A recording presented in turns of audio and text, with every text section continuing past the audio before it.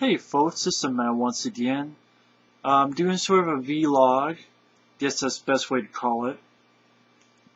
First off, I wanted to let people know that any future BS casts, or maybe fan comedies, but mainly BS casts that I do with my friends Efree and Mike, I decided to put them on another channel, a channel I had made, and I put a commentary that me and my friend Efree had done for Leviathan.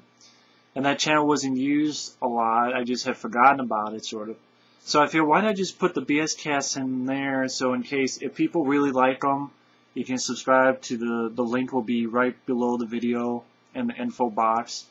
It's basically Ramble Raft commentary. And I just uploaded BS cast, a 19-part one, where me and my best friends Efree and Mike had talked about our worst and best films of 2010. What we thought was the worst, what we thought was the best, and it's definitely one of our best BS casts, in the fact that I used the call graph to record the audio, and it's very, very, very solid audio. You can hear everybody just crystal clear. It's very funny, and also we do actually get really in depth in certain stuff, including, I think I sent a couple people part 8 or 9. Because somewhere around there, it really gets into sort of deep subject with the state of horror films today. So, because I mentioned a certain film called a Serbian film, and we sort of have almost an in-depth discussion on a little bit before going back to our favorite and least favorite films of 2010. But definitely, at least check that part out, and all 19 parts are uploaded, so you can take your time. Again, it's on that channel right down below. You can check it out. And please subscribe if you want to. And all future BS casts will be put on there. And I'll just, when a new one comes up, I'll pop up a video with the link to the channel again. And, you can definitely check it out. But I wanted to get that right off the bat. And I did see a couple films that I wanted to give sort of short reviews on. Maybe short, but hell, I can upload this in one video now, so it don't matter. First is the Angelina Jolie film Salt. This is the deluxe unrated edition, but I didn't really notice anything that... I didn't see the original PG-13 version, and I really didn't see anything that extended. I don't know what was extended. I didn't really care at that point either. Salt, it's Angelina Jolie. And granted, Villeneuve, he directed Blind Fury with Rutger Hauer, which I really love. But he also directed, in fact, I did a review on Blind Fury, which I have not uploaded yet. I don't know when I'm going to upload it, because I just have a bunch of videos I want to upload. But if I upload them all at the same time, I don't think everybody's going to watch them all, and some of them are just going to be forgotten, and it's like, well, what's the point of that? So, plus I made videos, like older videos, to put up when I have my oral surgery, so that I'm gonna not talk that much. So I made a bunch of videos to sort of, I like keeping things being posted recently on my channel. It's just how I am. So you might see like a different, like, wait a minute, you haven't seen Salt yet? When I review Blind Fury, but yeah, I have like Blind Fury and Faceless. Someone wanted me to check that. I did a review. Free Jack, Rhinestone, the Canine films, the Ghoulies films. I have a bunch of those. So you may see them recently. Also, I know for the end of the year, I want to do sort of a video of my top 15 worst films of 2010 and a video of my top 15 best films of 2010. So I want to upload that since it's the end of the year. But anyway, Salt. The film is, Angelina Jolie is this woman who, you think she's she's just an agent, but then this guy comes in saying, there's this, like a double agent. Something about they train kids way back in the day and how they'll be sort of undercover for decades, even for years or decades. Then a time comes where they're gonna, do their job and turn on the government, the U.S. government at this point. So, like, there's certain moles, and that you realize that Angelina Jolie is a mole, but then, like, basically at the beginning she's in prison, and the only way she got out of it and her life was saved was because this guy who, her job was to be with him, but she's sort of touched by this guy really fighting for her to get out of prison. So, oh yeah, there's heavy spoilers in all these reviews, so be warned. Because Salt, Wall Street, and Devil, I saw all of them, and there's heavy reviews, so heavy spoilers, I should say, so be warned. But Salt, she's really touched by it, and it's years later, and then this Russian guy comes in saying that there's a mole, and that the name is Salt, and they hold her, and she says she wants to get to her sort of husband now, and she can't reach him, and so she escapes saying that, oh, they set me up, but I guess she's trying to get to her husband, and you get some chase scenes. Long story short, then gets to a point where she's going back to Russia. I guess they were trained as kids and to go undercover and stuff. And how to put it? I guess to test her loyalty, they have her husband there and they shoot him in front of her and she doesn't do anything. And then she kills everybody there, and then she goes back as if they're still on the mission to the White House, and this guy, Liev Schreiber, you find out that he's actually a comrade, so to speak, and the whole point is to, get the detonation codes and, release them and fuck up America, and, The thing with this movie is, I'm not going to go that in depth because I don't want to, because I didn't really like the movie. Because the thing about it is, granted, I would think it's fast paced in the fact that, I was working on something and watching it, and I'm sort of watching it as I'm working on something, and then, oh, it's 30 minutes in, oh, it's an hour in, so it's not like then dragged on, but at the same time, it wasn't really. It's kind of a forgettable film to me, mainly because the action scenes, for the most part, you've either seen them before, or there's there's one little decent scene where, she has she's in the back of a car, and this guy fighting with him has a taser. She uses the taser for him to press down on the accelerator. Not really believable, but okay, it's a little bit different way to tackle it. Decent fight scene she has with Liev Schreiber where, she gets bloody and stuff, granted. But the thing with the film is, it's highly forgettable. Why should I give a fuck about Angelina Jolie's character? That's why I kept asking myself, because is she good? Is she bad? Is she good? Is she bad? Is she good? Is she bad? Then it came to a point where I'm like, I don't give a fuck if she's good or bad. I don't really like her character. I really don't. Because, I was talking with my good friend Efree, who doesn't like this film. I was talking to him on Skype, and he was telling me he had seen the film. And actually on the BS cast on there, he talks about how he had seen the film as well.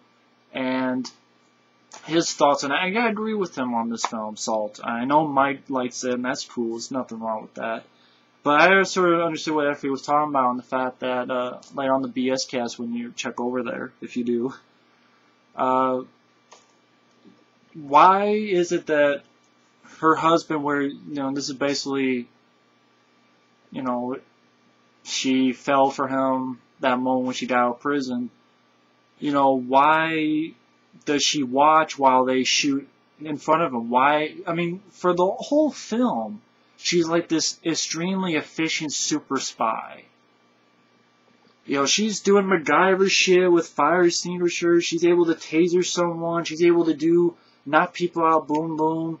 She's such a super spy. And yet she fucking stands there with a thumb up her ass and this look on her face.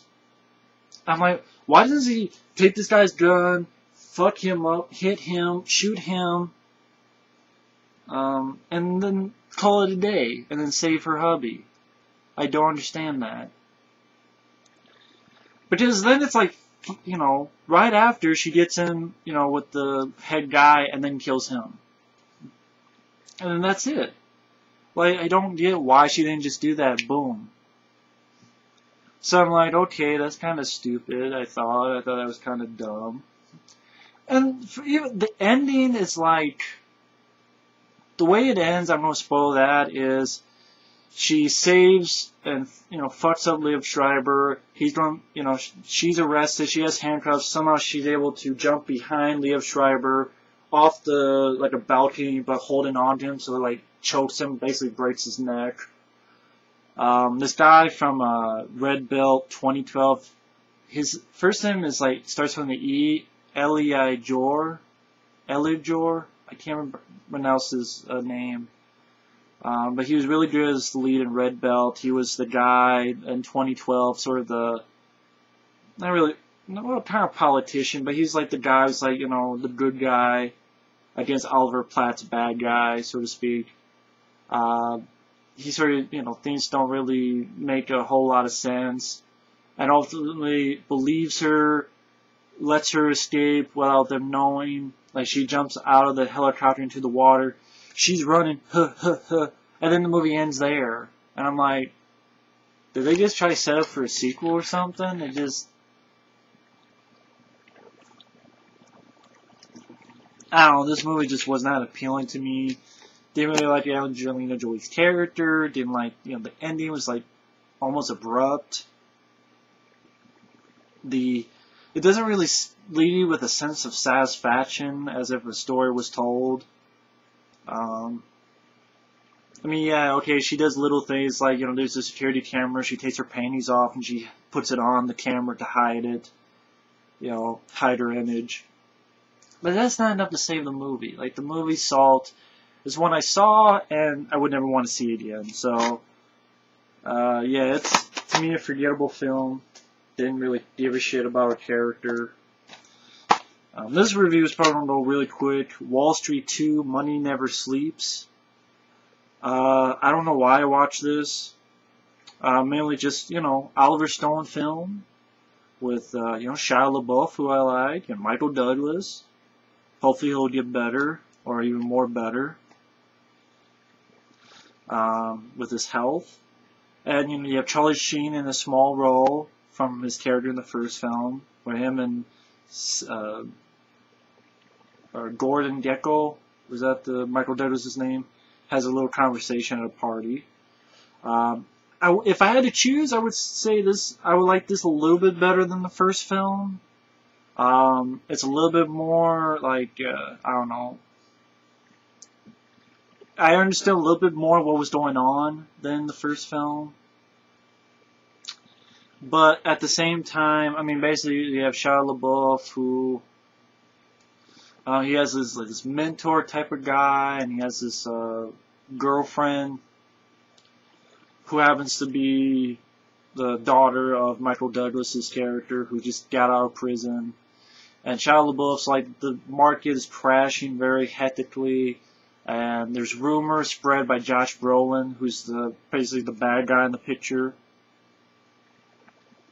And the rumor that was spread ultimately led to Shia LaBeouf's sort of mentor killing himself.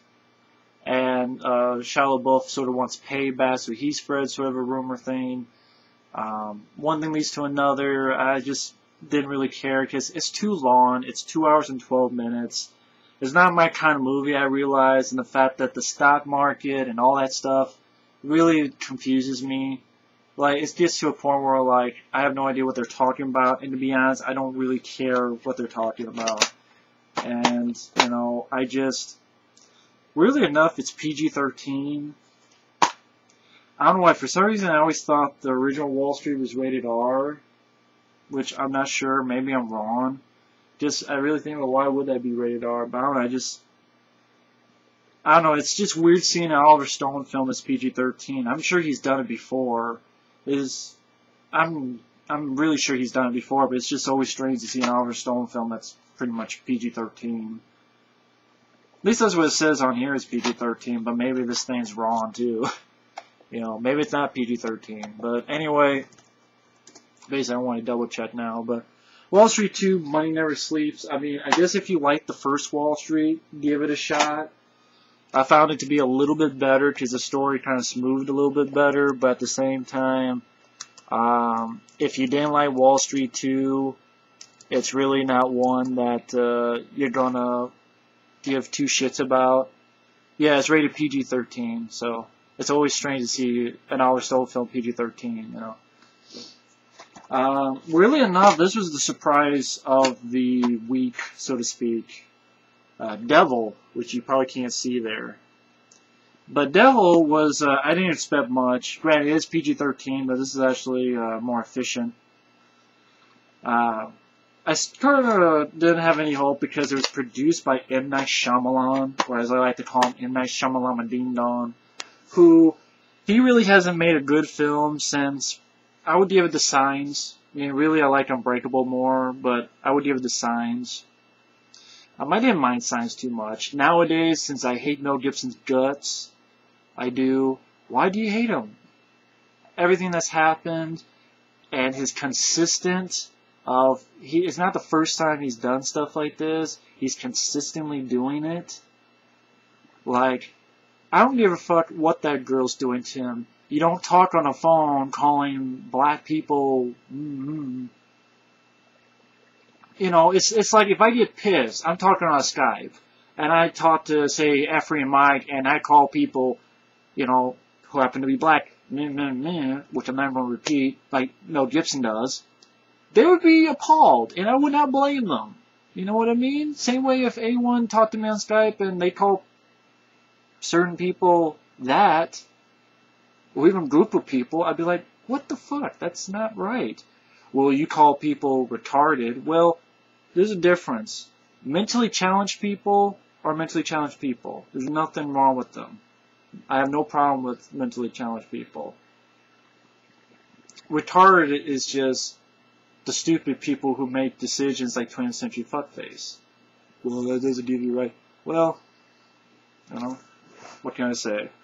I'm no better than Mel Gibson.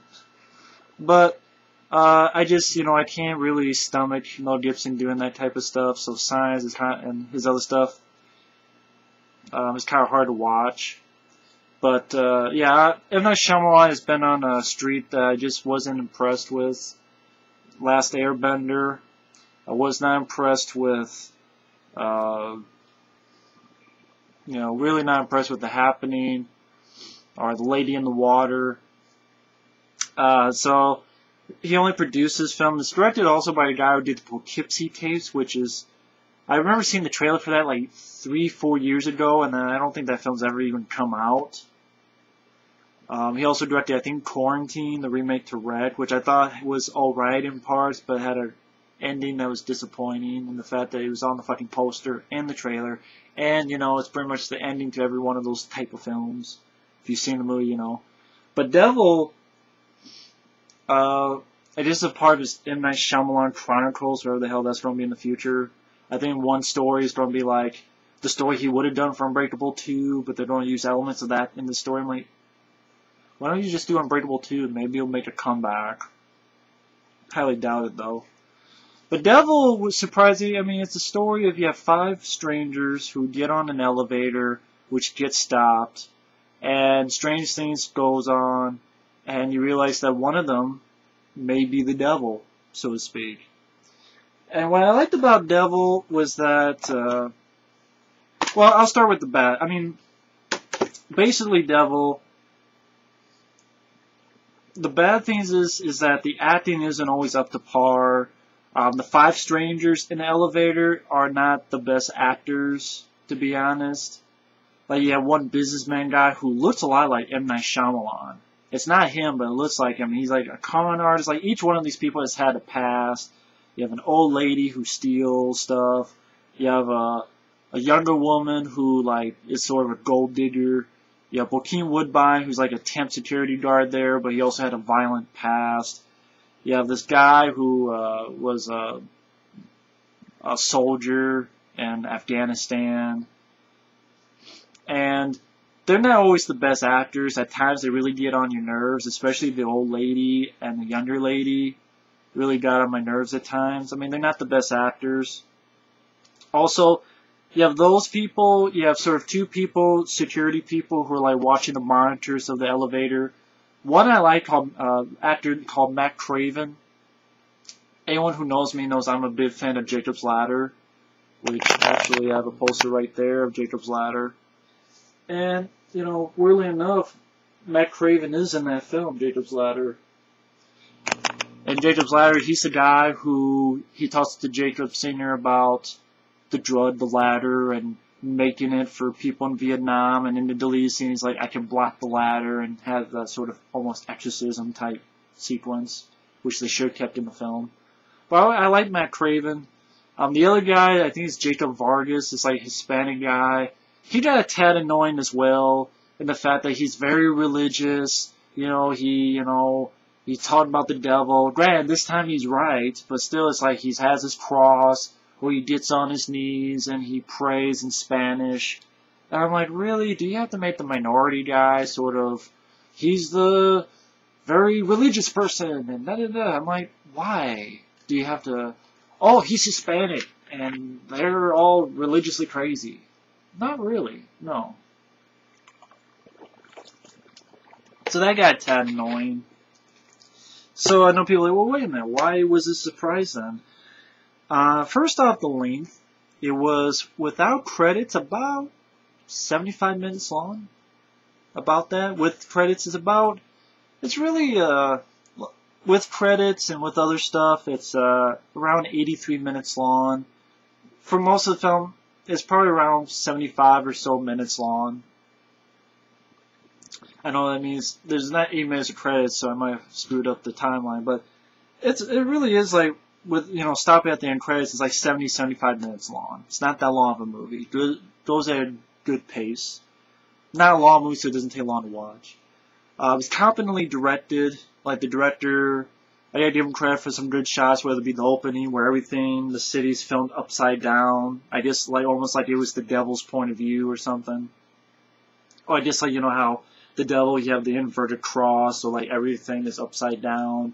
And the shots, like, going through the vent and going through the building. It does some decent moments of building suspense, like people are trapped in an elevator, the lights are flickering, it goes out, and you just hear stuff going on, and when it appears, you either find a dead body, you find something else has happened. So you get some decent moments of suspense. You get competently shot at times, a pretty good score to help the film. And also, I think one big thing is the guy who played the cop, which I forget, is it Chris Messina or someone like that?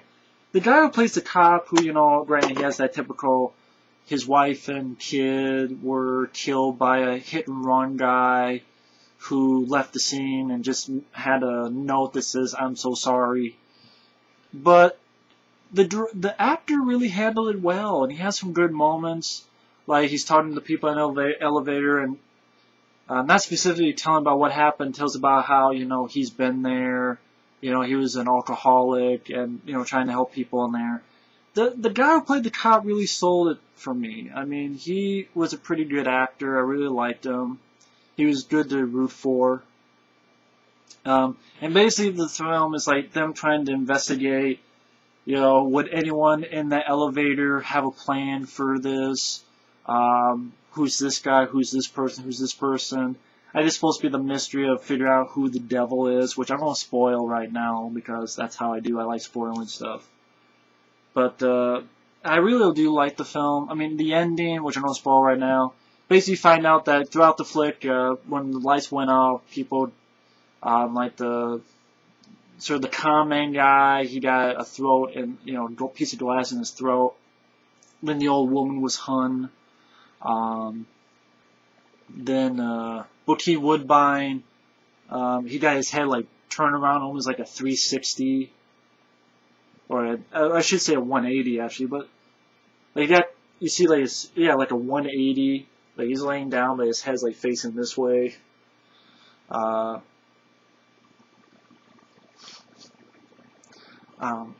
Also, I like the fact they didn't pull out a CGI monster out of their ass, which I'm granted for. And basically at the end you find out that the old woman who we thought was Hun, she is actually the devil. And she's gonna take this one last guy, and he says, like, this one girl has died, and he's like, yeah, you know, I did a bad thing. He admits what he did. And so he's actually the guy who hit that cop's woman and kid.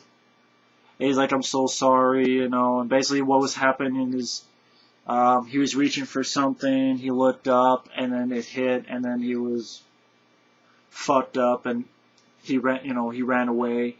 Not excusing him, not saying that, but, you know, he's admitting and saying, you know, take me. I mean, really, don't take her, take me, I deserve it, you know, and confesses, you know, his sin, basically. And one thing, at least, ultimately, the devil can't take him, I guess, because he confessed and stuff like that. And ultimately, the cop gets him in the car, and he says, there's so many things I want to say to you, but, you know, I guess after seeing everything, like the woman who, I guess seeing all the supernatural stuff, he ultimately does forgive this guy. I don't know, the ending, like, usually it was done, I thought they handled it well. They handled it a lot better than, like, Spider-Man 3, with the, oh, I forgive you. They handled it better in this film. I gotta admit that. So yeah, devil, you know, stuck in an elevator, one of them may be the devil, okay. Competently shot, I really like the lead guy who's the... I guess the cop. I think it's Christmas season. But, although not the most likable people, unfortunately. And the Jacob Vargas, sort of the Hispanic guy, who's one of the security guys watching monitors. Like, they have him doing narration in parts of the movie that was not needed. He did not need it, and the guy did a bad job with it, I thought. And, like, they really did not need to do that with that character. You know, and I think that would be an interesting idea where you just have two regular guys who have to stick with that monitor as all this shit's going on, and we only see the point of view of what's going on in the elevator from their eyes. And they see a cop come in, and they hear on the radio what's going on, and they're talking to the elevator guy. Maybe he got shot, and they have the TV on, so the news, and, you know, one walks out, and one's there, and hey, come back. And I think that'd be an interesting film. But anyway, this was Devil, I thought was a decent flick. Pretty decent flick, at least to me. But anyway, that's my sort of vlog for right now. I'm sure it took 30-40 minutes or so, but anyway, thanks for watching, and we will see you later. And check out our new BS cast at that, once again, that link, Rambo Raft Commentary. Subscribe if you would like. That's where all future BS casts will be. And I hope you enjoy that BS cast of our best and worst, our favorite and least favorite horror, well, any film, worst and least, if I can say it right, favorite and least favorite films of 2010. So thanks for watching, and take care. Later.